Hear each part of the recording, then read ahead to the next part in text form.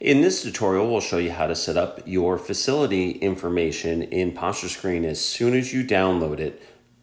So as soon as you download it, you'll see the icon on your desktop of your iPhone or your iPad. You'll go ahead and click it. And at the first startup, you'll want to click OK. Now, if you hit cancel, that's fine. I'll show you how to get to this section after we fill in the information. So in this example, we're going to go ahead and click OK. And then it literally comes up with what you want to put in. So we're going to go ahead and just put in some information here. So PostureCo, demo clinic. I'm going to put our PostureCo address, Little Road.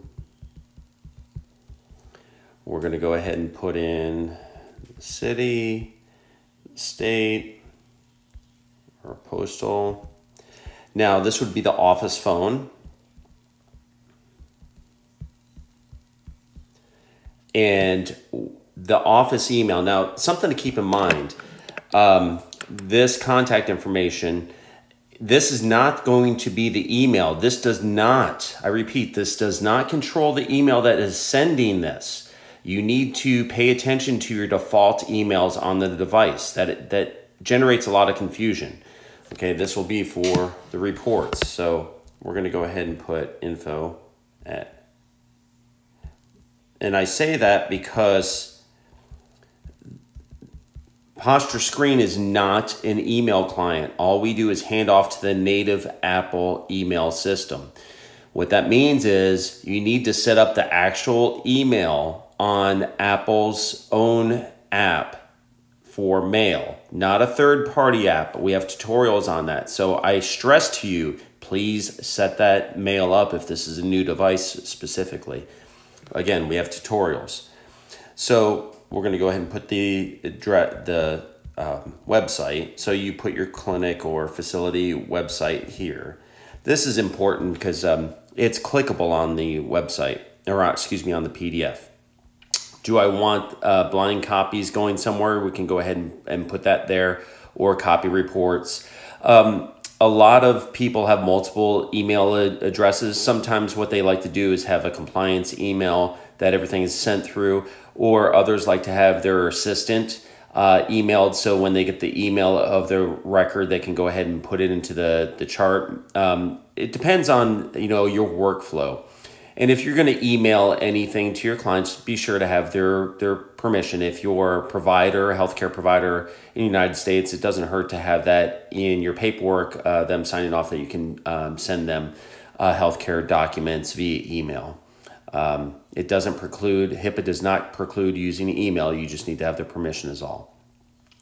So I'm going to skip these two for right now, just because I don't have an alternate email that I want to send to. Actually, no, I do. I'm going to put info. Actually, no, I'm going to put sales. Now, of course, you'd put whatever you want there. Now we're going to hit done. Now it's set up and ready to use. The next thing is that if you're pulling this over and you have a prior subscription, you're going to go ahead and come into upgrades. And then it should automatically unlock just like it did here. But if it does not, you just down here at the bottom, click Restore Purchases button. And when you click Restore Purchases button, it may have you log in and then unlock it. Now, it will only unlock these features if you actually have a valid subscription. Okay, so here you can see that I'm on the initial trial subscription still until August 23rd. When you make a purchase of PostureScreen, it now comes with 30 days of unlimited use. Okay, and then at the end, you can go ahead and decide if you want to do a monthly or yearly subscription. So now, the next thing you would do is if you have a cloud that you've been using before, if you've used PostureScreen, you click to sync screen and backups and log in to your sync screen cloud. That's where your data would live if you set that up on prior iOS devices. And that's it. So now it's time for you to watch the training tutorials on how to use PostureScreen. And just remember, on PostureScreen, you have these handy little how to use buttons in red down here, how to use PostureScreen. and it will click and open up the tutorials, okay? So the tutorials are always there. And another way to get to the tutorials is at the top, you're gonna say how to use and visit main help page. And this is the main help tutorials. And on the left here, it says getting started, right? Getting started tutorials. This is everything. These first few are the ones that you should really focus on, okay, on iOS. You can get to that through our main website. It's under the help and support, and it's under knowledge base.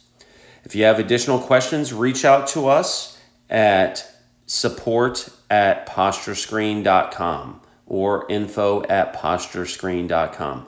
Thank you.